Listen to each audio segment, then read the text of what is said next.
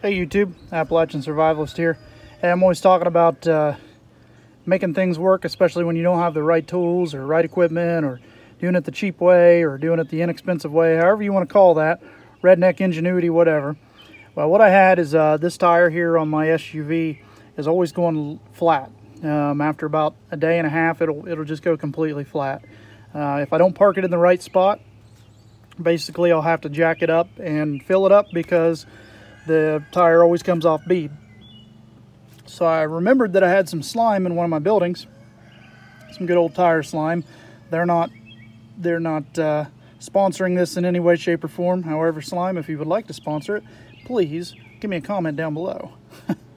But what I ran into is, in order to put the slime in, you have to remove the core of the valve stem. So the cap actually comes with a plastic valve stem core remover, and it doesn't work. It doesn't work very well. Obviously a car tire is going to be a little tighter. I did let this be deflated as much as I could, and it still wouldn't unscrew. I don't have a core stem remover, so I made one. And what I did is I took a self-tapping roofing screw, and the reason I used it is because it has more of a flat type end here, as you can see. And what I did is I took a Dremel and I made my gap, and just kind of a simple Dremel wheel, a small cutting wheel, and I was able to make that gap, and that fits perfectly down here into the valve stem. Slides right in place. And then what I can do is I take my wrench or my screwdriver, fits on there, and I can open that up, tighten it up, do whatever I need.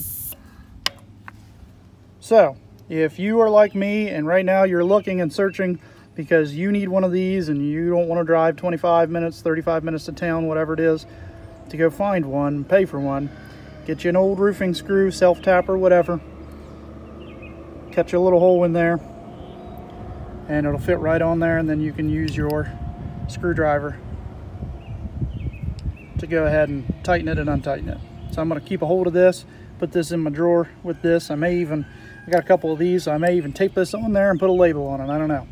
But just a quick DIY there. So as always, like and subscribe, comment down below, hit the notification bell, and be safe, be healthy, and God bless.